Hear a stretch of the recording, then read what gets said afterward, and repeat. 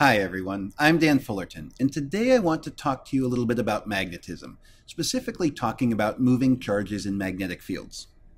Our objectives are going to be to calculate the magnitude and direction of the magnetic force on moving charges in terms of charge, velocity, and magnetic field strength, and explain why the magnetic force can perform no work. Secondly, deduce the direction of a magnetic field from information about the forces experienced by charged particles moving through the field. Derive and apply the formula for the radius of the circular path of a charge that moves perpendicular to a uniform magnetic field. And finally, to describe under what conditions particles will move with constant velocity through crossed magnetic and electric fields. So let's start by talking about magnetism. Magnetism is a force caused by moving charges. Magnets are dipoles. They have a north and a south. You can't find a north without a south. The theory of magnetic monopoles, having a north all by itself or a south all by itself, we just haven't found any yet. They don't exist in nature. Like poles repel and opposite poles attract. In magnetic domains are clusters of atoms with electrons spinning in the same direction. Kind of a simplified version of thinking about that. But if you have random domains, random net magnetic fields, you have no overall magnetic field. If, however, the domains are organized so they're all lining up in basically the same direction, you get a net magnetic field. The electrons are, to some extent, spinning in the same direction. Might be one way to think about it. Again, a simplified version, but I think you get the general idea. So, magnetic field strength, capital B, is a vector quantity. The units are Tesla, where 1 Tesla is a Newton second per Coulomb meter, and that's a very strong magnetic field. So a more common non-SI unit is the Gauss, where 1 Gauss is about 10 to the minus 4 Tesla. And the Earth's magnetic field strength, to give you a flavor, is about half a Gauss. Now, magnetic field lines make closed loops and run from north to south outside the magnet, and they run from south to north inside the magnet as they make a closed loop. They show the direction the north pole of a magnet would tend to point if it was placed in the magnetic field. So compasses or other magnets line up with the net magnetic field. The density of the magnetic field is known as the magnetic flux, phi. Now, because we're going to be dealing with fields and forces in 3 dimensions, how we're going to deal with that is if we have something coming out of the plane of the page, it would look kind of like this, as if you have the point of an arrow coming toward you. That's out of the page. If it were going into the plane of the page, into the plane of the screen, you would see the fletchings on the arrow. So you have an X as if the arrow is going away from you. That would be into the plane of the page or the screen. Now let's talk about compasses for just a minute. The Earth is a giant magnet, and the Earth's magnetic north pole is located near the geographic south pole, and vice versa. So a compass's north magnetic pole points toward the Earth's magnetic south pole, the geographic north. And a compass lines up with the net magnetic field. Now, in actuality, the magnetic north and south pole of the Earth are constantly moving. The current rate of change of magnetic north is thought to be more than 20 kilometers per year. It is believed that the magnetic north pole has shifted more than 1,000 kilometers since it was first reached by explorer Sir John Ross back in 1831. Interesting facts. So let's get into the forces on moving charges. The magnetic force is always perpendicular to the charged object's velocity. Therefore, the magnetic force on a moving charge is never applied in the direction of the displacement. Therefore, a magnetic force can do no work on a moving charge. It can change its direction, however. The magnetic force, Fm, or sometimes written Fb, is the charge times the velocity vector crossed with the magnetic field vector, where the magnitude, Fm, is qvb sine theta, where theta is the angle between the velocity vector and the magnetic field strength vector. So in this case, let's assume that we have the magnetic field pointing out of the screen toward us. If you take your right hand, point it in the direction of the fingers of your right hand in the direction of the velocity, bend them in the direction of the magnetic field out of the plane of the screen, your thumb should point in the direction of the force, or in this direction. If this were a negative charge instead of a positive charge, however, you would use the left-hand rule. Point the fingers of your left hand in the direction of the negative particle's velocity. Bend them in the direction of the net magnetic field, and your thumb would point in the direction of the force. In this case, that would be, if it were a negative charge, in that direction. The other thing to look at here is that if the strength of the magnetic field, the magnitude of the magnetic field strength is QVB sine theta, and the magnetic field is perpendicular to the velocity, sine theta is sine 90 degrees, or 1, that just becomes QVB. So, if the magnetic force cannot perform work on a moving charge, it can change its direction, moving it in a circle if the magnetic force is constant. So, just expanding our diagram from the previous page, you can have an object moving in this circular path. In this case, the magnetic force is also what's causing the centripetal force, causing it to move in a circle.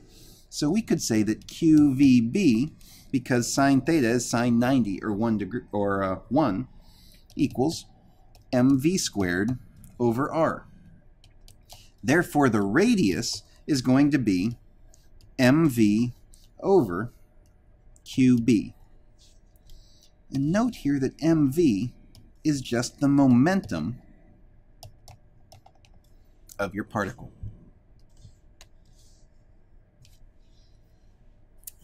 So the total force on a moving charged particle, well, the electric field can do work on a moving charge. The magnetic field can never do work on a moving charge, but you get both of these forces when you have a moving charge. So we call that total force the Lorentz force, where the total force is equal to Q times the electric field. Remember, QE is the electric force, plus V cross B. Or you could expand that out to say that that's QE plus QV cross B, where this is the electric force and this is the magnetic force. It's known as the Lorentz force when we put them together. And an interesting application of this is the velocity selector apparatus.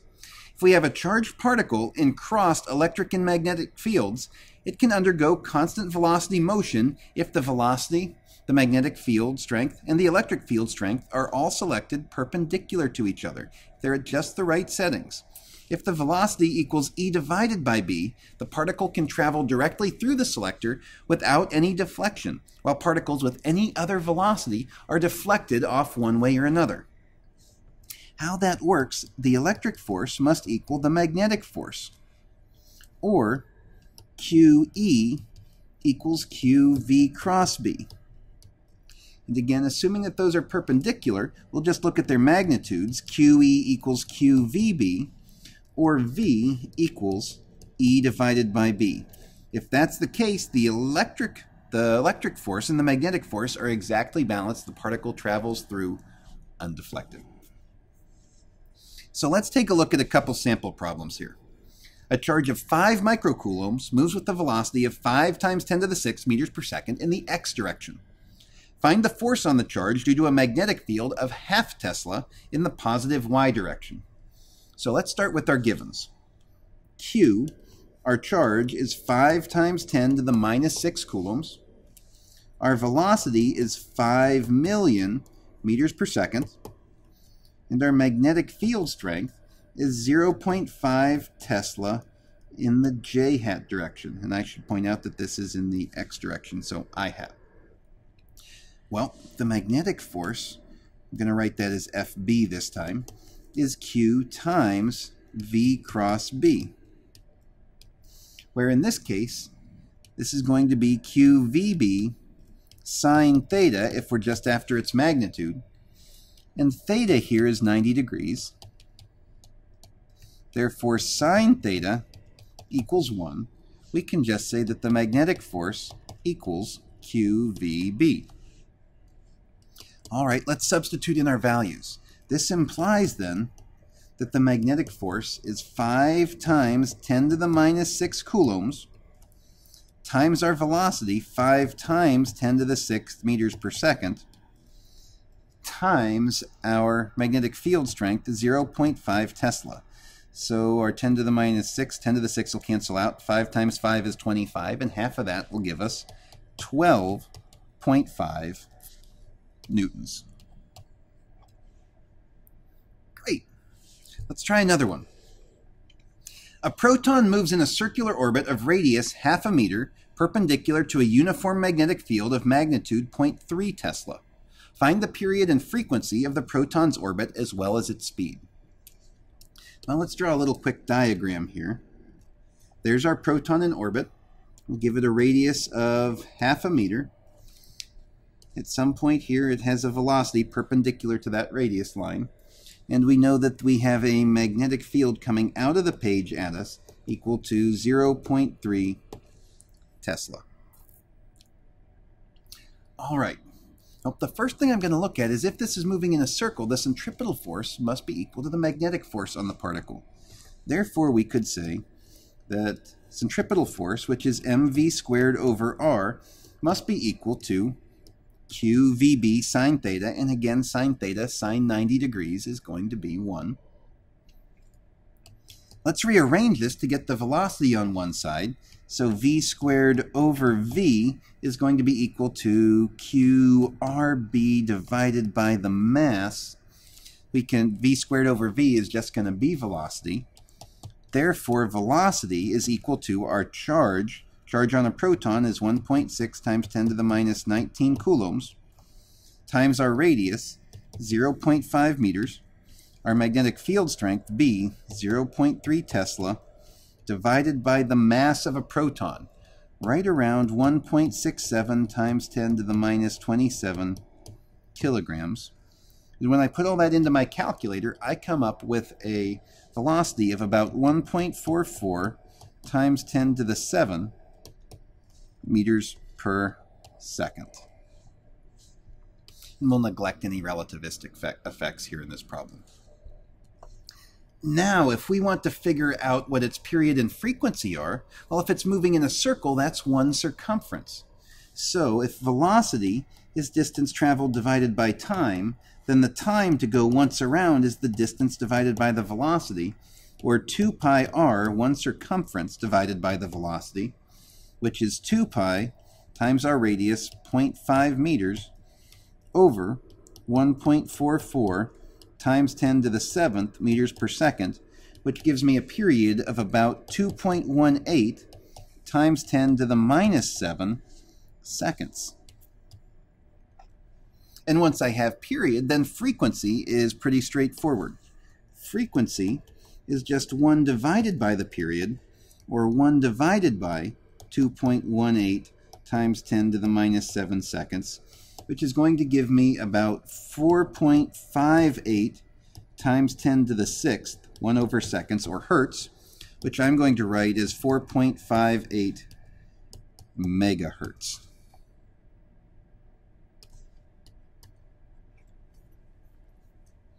Okay, let's do one more here. Find the speed of a charged particle which passes through a velocity selector with magnetic field strength of 1 Tesla perpendicular to an electric field of 600,000 newtons per coulomb.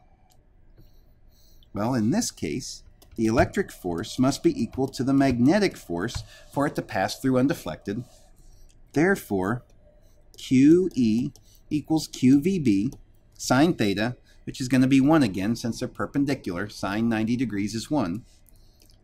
Therefore, the velocity is the electric field strength divided by the magnetic field strength, or 600,000 newtons per coulomb, divided by 1 Tesla, which will give us 600,000 meters per second. Hopefully that gets you a good start with moving charges in magnetic fields. If you need more help or looking for more information, check out aplusphysics.com. Thanks everyone, and make it a great day.